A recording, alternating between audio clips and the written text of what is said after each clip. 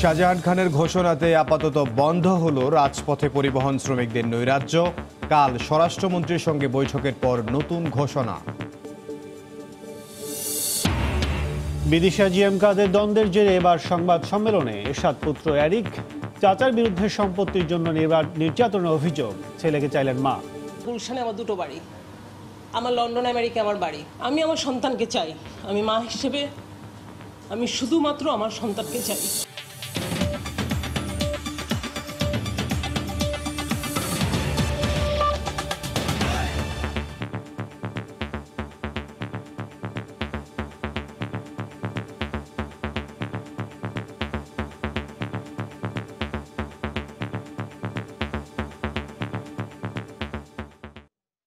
কলকাতায় প্রধানমন্ত্রী শেখ হাসিনার সঙ্গে সৌজন্য সাক্ষাৎ করেছেন পশ্চিমবঙ্গের মুখ্যমন্ত্রী মমতা বন্দ্যোপাধ্যায়। শুক্রবার সন্ধ্যায় হোটেল তাজ বেঙ্গলে এই সৌজন্য সাক্ষাৎ অনুষ্ঠিত হয়।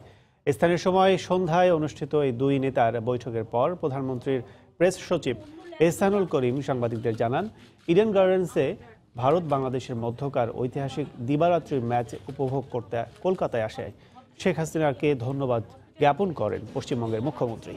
এ সময় মুক্তিযুদ্ধ বিষয়ক মন্ত্রী, পররাষ্ট্রমন্ত্রী, প্রতিমন্ত্রী, দুই দেশের হাই কমিশনাররা উপস্থিত ছিলেন।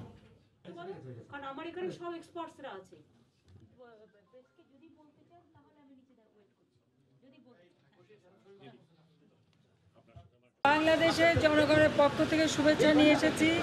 আমি এসেছি, আপনারা জানেন যে সৌরভ গাঙ্গুলি আমাকে দাওয়াত দিয়েছে। ক্রিকেট খেলা হচ্ছে আমাদের প্রথম গোলাপি বল, পিঙ্ক বল দিয়ে প্রথম একটা ডে নাইট ক্রিকেট টুর্নামেন্ট, এটা যে একটা খেলা হচ্ছে, সেই খেলার জন্যই আমি এসেছি। আমরা যখনই আসি খুব ভালো লাগে, কারণ আমাদের 1 কোটি শরণার্থী এখানে আশ্রয় নিয়েছিল এবং সব রকম সাহায্য পেয়েছিল। সেসব কথা আমরা সবসময় মনে রাখি। যে আমরা দুটো প্রতিবেশী দেশ, অত্যন্ত চমৎকার আমাদের সম্পর্ক। আমি তো মনে করি যে সবথেকে ভালো সম্পর্ক এখন আমাদের দুই দেশের মাঝে, এবং এই প্রতিবেশী দেশের সাথে বন্ধুত্বপূর্ণ সম্পর্ক সবসময় বজায় থাকুক, সেটাই আমরা চাই। তবে ক্রিকেট খেলায় আমরা একটু বোধহয় ভালো করতে পারছি না, তবে ইনশাআল্লাহ খেলতে খেলতে আগামীতে ভালো করব। দুই বাংলার সাথে আমাদের রিলেশন বরাবরই ভালো, আর ইন্ডিয়া বাংলাদেশ অলওয়েজ আমাদের রিলেশন হিস্টোরিক রিলেশন, এবং এই রিলেশনটা অলওয়েজ ভালো। কাজে অনেকক্ষণ বেশ আলোচনা হলো, দুই দেশের ব্যাপারে কথাবার্তা হলো, আমার খুব ভালো লাগলো এবং ওনাকে আমি আবার আসতে বলেছি। এবং বাংলাদেশের সাথে আমাদের সম্পর্ক চিরকালই যেন এই বন্ধুত্বপূর্ণ, সৌহার্দ্যপূর্ণ একটা সুন্দর বোঝাপড়া থাকে, এইসব নিয়ে ডিটেলস আলোচনা হয়েছে। এ বিষয়ে বিস্তারিত জানাতে কলকাতার তাজ বেঙ্গল হোটেল থেকে সরাসরি যুক্ত হচ্ছেন আমাদের প্রতিনিধি সুব্রত আচার্য। কাজল, আপনাকে ধন্যবাদ। আমি যদি প্রথমে আসি, মুখ্যমন্ত্রী মমতা বন্দ্যোপাধ্যায় তিনি প্রায় 1 ঘন্টা 5 মিনিট বৈঠক করে তিনি যেভাবে সাংবাদিকদের সামনে বলেছেন যে অত্যন্ত ঘরোয়া, তিনি কিন্তু ঘরোয়া বৈঠকের কথা বলেছেন এবং ভীষণ অনেক কিছু কথা হয়েছে, অনেক কথা হয়েছে। খুব ভালো লেগেছে। বাংলাদেশের সঙ্গে ভারতের সম্পর্কের কথা উনি টেনেছেন এবং প্রধানমন্ত্রীর কথাও বলেছেন। এবার ঠিক তার 15 মিনিট পর প্রধানমন্ত্রীও কিন্তু একই রকম ভাবে 1971 সালের মুক্তিযুদ্ধের সময়ে 1 কোটি শরণার্থীদের ভারতের আশ্রয়ের কথা স্মরণ করেন এবং ভারত এবং বাংলাদেশের মধ্যে ঐতিহাসিক সম্পর্কের কথা বলেন। এখান থেকে কিন্তু পরিষ্কার যে মুখ্যমন্ত্রী মমতা বন্দ্যোপাধ্যায় যে 1 ঘন্টার সৌজন্য সাক্ষাৎ করতে এসেছিলেন এই দক্ষিণ কলকাতার তাজ বেঙ্গল হোটেলে, এই 1 ঘন্টার বৈঠকটি কিন্তু অত্যন্ত ফলপ্রসূ বলেই মনে করা হচ্ছে। দুই নেত্রীর বডি ল্যাঙ্গুয়েজ তার যেভাবে বলেছেন যে তাদের মধ্যে যে কথা হয়েছে সেটি অবশ্যই ইতিবাচক বলে মনে করা হচ্ছে। আপনি জানেন যে কিছুক্ষণ আগেই এখান থেকে এই দুজন, মমতা বন্দ্যোপাধ্যায় আগে চলে যাওয়ার পর তারপর প্রধানমন্ত্রী শেখ হাসিনা এখান থেকে ইডেন গার্ডেন্সে গিয়েছেন। সেখানে 7:20 নাগাদ উনি পৌঁছেছেন স্থানীয় সময়। সেখানে 8টা পর্যন্ত খেলার অংশ থাকবে এবং তারপর 8টার পর থেকে যে তাকে সম্বর্ধনা দেওয়া হবে, সেই সম্বর্ধনা শেষ করে ভারতীয় সময় 9:05 তিনি ইডেন থেকে নেতাজি সুভাষচন্দ্র আন্তর্জাতিক বিমানবন্দর দিকে রওনা হবেন এবং সেখান থেকে তিনি বাংলাদেশের উদ্দেশ্যে রওনা করবেন। আপনি জানেন যে আজকে একটি ঐতিহাসিক দিন, যেখানে পিঙ্ক টেস্টের সূচনা করেছেন প্রধানমন্ত্রী শেখ হাসিনা এবং মুখ্যমন্ত্রী মমতা বন্দ্যোপাধ্যায়, এবং অবশ্যই সেখানে উপস্থিত ছিলেন সৌরভ গঙ্গোপাধ্যায়। সকাল 10:30টায় কলকাতা বিমানবন্দরে প্রধানমন্ত্রীকে বহন করা বিমানটি অবতরণ করেন এবং সেখানে কলকাতার মেয়র এবং নগর পুর উন্নয়ন মন্ত্রী ফিরহাদ হাকিম তাকে স্বাগত জানান। সেখান থেকে তাজ বেঙ্গল হয়ে দুপুর 1টায় টেস্টের যে পিঙ্ক টেস্ট তার আনুষ্ঠানিক সূচনা করেন প্রধানমন্ত্রী।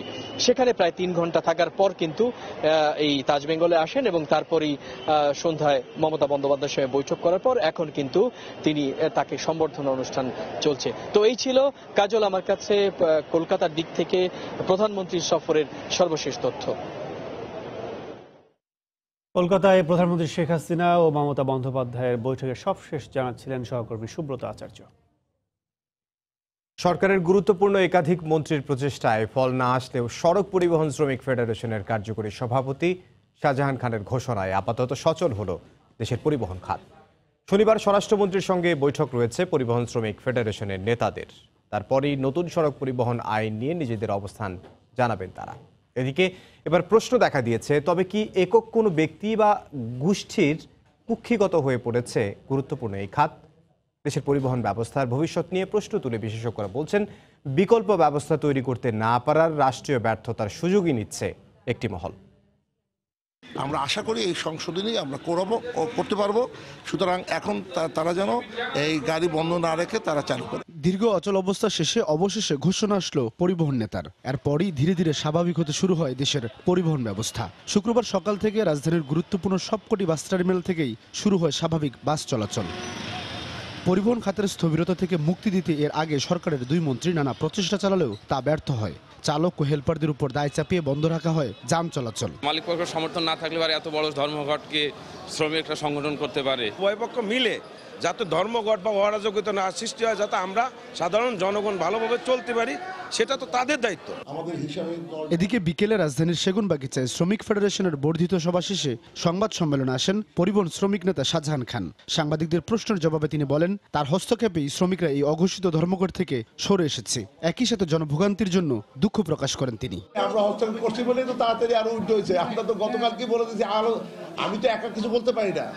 আমার ফেডারেশন আছে, একটা সংগঠন আছে, সেই সংগঠনের কালকের মিটিংয়ের প্রথম ধাপেই আমরা আহ্বান করেছি, যে কারণে আজকে সব জায়গায় ভালোভাবে গাড়ি চলছে।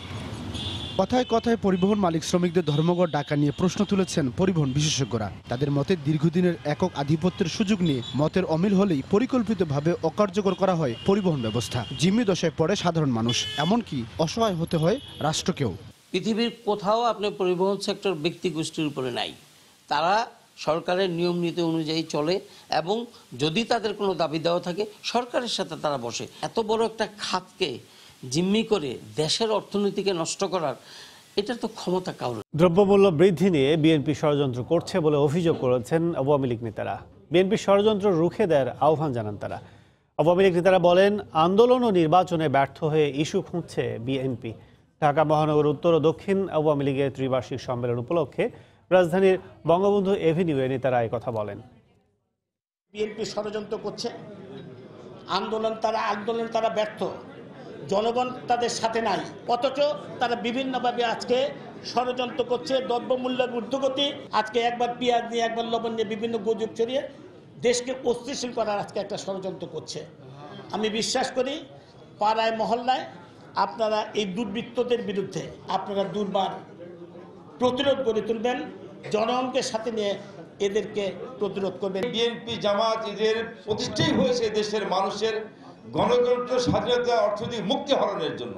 এই যে হঠাৎ করে দুই একটা সংকট সৃষ্টি করার যেগুলো উদ্ভব হয়, এর পিছনে এই অপশক্তির হাত আছে, নেপথ্যে এদের ইন্ধন আছে বলেই তারা উস্কে দিয়ে সংকট সৃষ্টি করে সেখান থেকে রাজনৈতিক ফায়দা উঠতে চায়। আন্দোলন করতে না পেরে এখন বিভিন্ন ইস্যু খোঁজে। কখনো পেঁয়াজের উপর ভর করে, কখনো চালের উপর ভর করে, কখনো পরিবহনের উপর ভর করে। সবকিছু সমাধান হয়ে গেছে, আন্দোলন কোথায়? বিএনপির আন্দোলনের ইস্যু মাঠে মারা গেছে, জনগণ তো নেই। নেতিবাচক রাজনীতি তাদেরকে জনবিচ্ছিন্ন করে ফেলছে। এরশাদ পুত্র এরিককে নিয়ে এরশাদের সাবেক স্ত্রী বিদিশার সঙ্গে জাতীয় পার্টির চেয়ারম্যান জিএম কাদেরের মধ্যে দ্বন্দ্ব শুরু হয়েছে। গত কয়েকদিন ধরে অভিযোগ পাল্টা অভিযোগ চলে বিদিশা আর জিএম কাদেরের মধ্যে। এবার এ নিয়ে কথা বলতে সংবাদ সম্মেলনে আসলেন এরিক। সম্পত্তির লোভেই মা ও তাকে চাচা জিএম কাদের বন্দি করে রেখেছেন বলে অভিযোগ করেছেন তিনি। এ সময় বিদিশা এরশাদ বলেন, এরিকের ট্রাস্টের লোভেই জাতীয় পার্টির চেয়ারম্যান জিএম কাদের এসব করছেন। 14 নভেম্বর রাজধানীর বারিধারায় প্রেসিডেন্ট পার্কে সন্তান এরিকের কাছে যান এরশাদ পত্নী বিদিশা এরশাদ। এরপর থেকেই তাদের সেখানে অবরুদ্ধ করে রাখা হয়েছে বলে অভিযোগ করে আসছেন মা ও ছেলে। যদিও এই অভিযোগ অস্বীকার করে আসছেন এরিকের চাচা জিএম কাদের। বিদিশা জিএম কাদেরের পাল্টাপাল্টি অভিযোগে জাতীয় পার্টির মধ্যে শুরু হয় এক ধরনের অস্বস্তি। এমন প্রেক্ষাপটে শুক্রবার বিকেলে সাংবাদিকদের মুখোমুখি হন এরশাদ পুত্র এরিক এরশাদ ও এরশাদ পত্নী বিদিশা এরশাদ। শুরুতেই এরিক এরশাদ অভিযোগ করে বলেন, সম্পত্তির লোভের কারণে চাচা জিএম কাদের মা ও তাকে রীতিমতো বন্দি করে রেখেছে। আমাকে এবং আমার মাকে রীতিমতো বন্দি করে রেখেছে আর রীতিমতো ডিস্টার্ব করছে। এর পিছনে আমার চাচা জনাব জিএম কাদের সাহেবের মানে ওনার তো আমার সম্পত্তির উপর একটু লোভ আছে, সেই জন্য। পরে মা বিদিশা এরশাদ অভিযোগ করেন, এরিককে খেতে দেয়া হয়নি, ড্রাইভার মারধর করেছে। একথা বলতে গিয়ে আবেগপ্রবণ হয়ে পড়েন তিনি। পচা দুধ খেয়ে আমার বাচ্চা রাতে ঘুমাতো, সকালেও কোনো স্টাফরা তারা ওকে নাস্তা দিত না, দিনে একবেলাই খেত। বলতে গেলে আমি আমার সন্তানকে চাই, আমি মা হিসেবে আমি শুধুমাত্র আমার সন্তানকে চাই। আমি 14 বছর আমি আমার সন্তানের জন্য আমি শুধু প্রার্থনা করেছি। বিদিশা বলেন, এরিকের নামে থাকা ট্রাস্টের সম্পত্তির লোভেই জিএম কাদের এসব করছে। ওনাদের মেন পয়েন্টটাই হচ্ছে আসলে এরিকের সয় সম্পত্তি। এরিক না, এরিকের প্রতি কোনো ইন্টারেস্ট নাই। এরিকের প্রতি যদি ইন্টারেস্ট থাকতো তাহলে তো নিশ্চয়ই এরিককে ওইভাবে দেখাশোনা করা হতো। জাতীয় পার্টির চেয়ারম্যান জিএম কাদেরের হুমকির কারণে নিজেরা নিরাপত্তাহীনতায় রয়েছেন বলেও জানান বিদিশা এরশাদ। আফজাল হোসেন, সময় সংবাদ, ঢাকা। বিগত এক যুগে পোলট্রি, মৎস্য, ডেইরি ফিডের কাঁচামালের দাম দ্বিগুণ হলেও কমেছে ব্রয়লারের দাম। কাঁচামালের দাম নিয়ন্ত্রণ করা না গেলে এ খাতে বড় ধরনের ক্ষতির আশঙ্কা করছেন ব্যবসায়ীরা। একই সঙ্গে বেকার হয়ে পড়বে কয়েক লাখ তরুণ উদ্যোক্তা। বাজার ব্যবস্থাপনায় সরকারের কঠোর হওয়া উচিত বলে মনে করেন অর্থনীতিবিদরা। যদিও মৎস্য প্রাণী সম্পদ সচিব বলছেন, মুক্ত বাজারে দ্রুত দাম নিয়ন্ত্রণ অসম্ভব। বিস্তারিত দেখুন আমার করা রিপোর্টে। 2007 সালে ব্রয়লার মুরগির দাম ছিল 100 টাকা কেজি। সেখানে এক যুগ পরেও দাম আরও কমে খামার পর্যায়ে বিগত 4 থেকে 5 মাসে বিক্রি হয়েছে 85 থেকে 100 টাকায়। বিপরীতে খাবারের কাঁচামালের দাম বেড়েছে 27 থেকে 316% পর্যন্ত। এক বছরের ব্যবধানে কেজি প্রতি দাম বেড়েছে 5 থেকে 10 টাকা। এ অবস্থায় আশঙ্কার কথা জানিয়ে ফিড ইন্ডাস্ট্রি মালিকরা বলছেন, কাঁচামালের দাম সহনীয় পর্যায়ে না থাকলে পথে বসতে হবে তাদের। অন্যদিকে খাড়ার ঘা হয়েছে আগাম ও উৎসে কর কাঠামো। যেখানে আগে আমরা 10 থেকে 12 টাকার ভিতর কিনতে পারতাম, সেখানে এখন মাঝখানে 21 টাকা পর্যন্ত 18 থেকে 21, 20 টাকা, 22 টাকা হয়ে গেছে। 91 থেকে এটা ভ্যাট এক্সেম্পটেড। ভ্যাট এক্সেম্পটেড যদি হয় তাহলে এই অ্যাডভান্স ট্যাক্স আমাদের উপরে আরোপ করার মানেটা কি? পোলট্রির মাধ্যমে অভ্যন্তরীণ আমিষের চাহিদা পূরণে বিশ্বে প্রথম সারির দেশে রয়েছে বাংলাদেশ। এজন্য সাধারণ মানুষের ক্রয় ক্ষমতার মধ্যে রাখতে কাঁচামালের দাম নিয়ন্ত্রণ সহ কৃষিনীতি সহায়তা দেওয়ার পরামর্শ অর্থনীতিবিদদের। কোনো ধরনের পলিসি সাপোর্ট দেয়া থাকে, যেটা আমরা অন্যান্য কৃষি পণ্যের ক্ষেত্রে যদি সাবসিডি দেওয়ার কোনো সুযোগ থাকে, তাহলে আমি মনে করি সরকার এখানেও কিন্তু সাবসিডি দিতে পারে।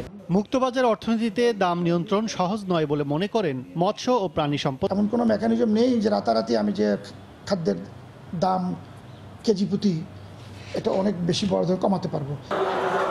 একদিকে উৎপাদন ব্যয় বৃদ্ধি, বিপরীতে দাম না পাওয়া, এমন অবস্থা চলতে থাকলে পোলট্রি শিল্প পুরোপুরি ধ্বংসের পাশাপাশি বিদেশিদের হাতে চলে যাওয়ার শঙ্কা সংশ্লিষ্টদের। কাজল আব্দুল্লাহ, সময় সংবাদ, ঢাকা। এ পর্যায়ে শীর্ষ সংবাদ জানিয়ে দিচ্ছে আরেকবার। শাহজাহান খানের ঘোষণাতে আপাতত বন্ধ হলো রাজপথে পরিবহন শ্রমিকদের নৈরাজ্য। কাল স্বরাষ্ট্রমন্ত্রীর সঙ্গে বৈঠকের পর নতুন ঘোষণা। বিদিশা জিএম কাদের দ্বন্দ্বের জেরে এবার সংবাদ সম্মেলনে এরশাদ পুত্র এরিক চাচার বিরুদ্ধে সম্পত্তির জন্য নির্যাতনের অভিযোগ। ছেলেকে চাইলেন মা। গুলশানে আমার 2টো বাড়ি, আমার লন্ডন আমেরিকা আমার বাড়ি। আমি আমার সন্তানকে চাই, আমি মা হিসেবে আমি শুধুমাত্র আমার সন্তানকে চাই। এই ছিল রাতের সময়। আপনার মোবাইলে সময় সংবাদ দেখতে ও সব খবর পেতে ডাউনলোড করুন সময় অ্যাপ। আর সঙ্গে থাকুন সময়।